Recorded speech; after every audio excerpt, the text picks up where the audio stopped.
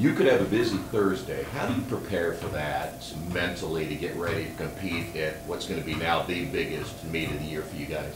Well, one of the most important things to keep in mind is that this could be my last meet of the year.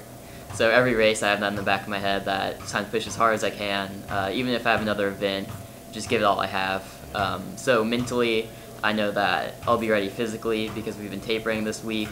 So really it's just how hard I'm willing to push myself for my last meet. So. You heard Coach talk about how you guys are going to have to now take it to another level. Just talk a little bit about, as a senior now, being through this in previous meets, how do you get to that where you need to be at your best? Well, I'm still a junior, actually. Okay. I'm still a junior. But what I found is most important is at the beginning of the season to build some mileage. And when you have that base, the rest of the season you can do speed work and you can keep improving. So really the first part of the season is breaking myself down so I can build myself up for the latter part of the season. And especially during this part of the season, I'm recovering and I'm becoming stronger and preparing myself to race. Physically running all those in one night, how difficult is that though? It is very difficult, especially mentally. The last race is always the most difficult because when I get to that starting line, I'm tired and I just need to block that out. It's important to keep in mind that give this all I have because as soon as I'm done with this, I'm done for the night. Yeah.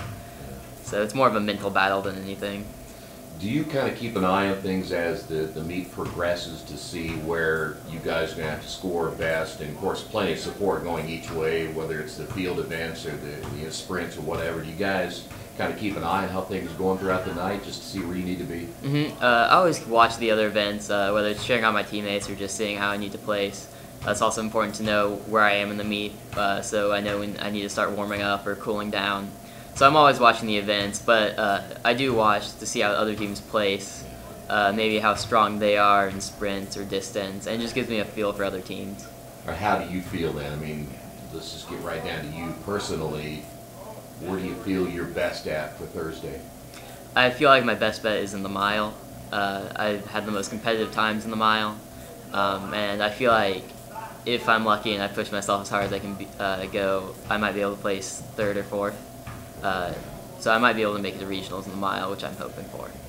As a team, where do you see, as Coach talked about, it's going to be tough. Connersville, as good as they are, and Rushville and some of the things they're doing, where do you see you guys at?